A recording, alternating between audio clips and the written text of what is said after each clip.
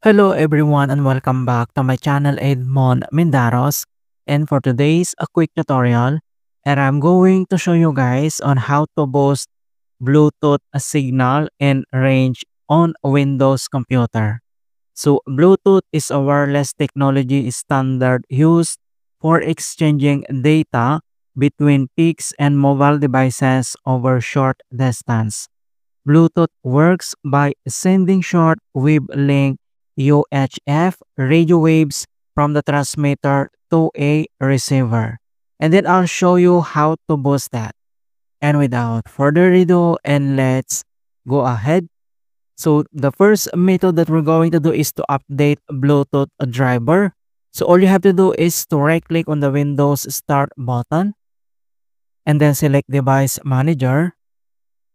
And then once you open up this device manager, and then you need to select Bluetooth and then click this arrow to expand. And the next step, then we need to update this Bluetooth driver. All right, so on how to update, so select this Bluetooth drivers, and then you need to right click and tap update a driver. And updating this driver, so we have two options. Number one is search automatically for drivers, and the other one is the browse my computer for drivers. And then we need to select search automatically for drivers and then click. And the best drivers for your device are already installed. So we need to close this one. And the other solutions that we're going to do is to adjust Bluetooth adapter power settings. So all you have to do is to right click again on the Windows Start button, and then you need to select Device Manager. And then once you open up this Device Manager, and then next step, then you need to select Bluetooth.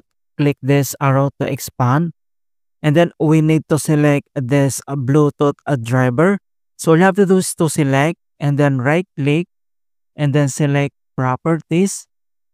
So here in a Bluetooth Properties, and then you need to select Power Management and then click. So here in Power Management, then you need to click this box or check this box that allow the computer to turn off this device to save power. So all you have to do is to check this box and then click OK. And then we need to close this device manager and we need to restart. Alright, so click this restart.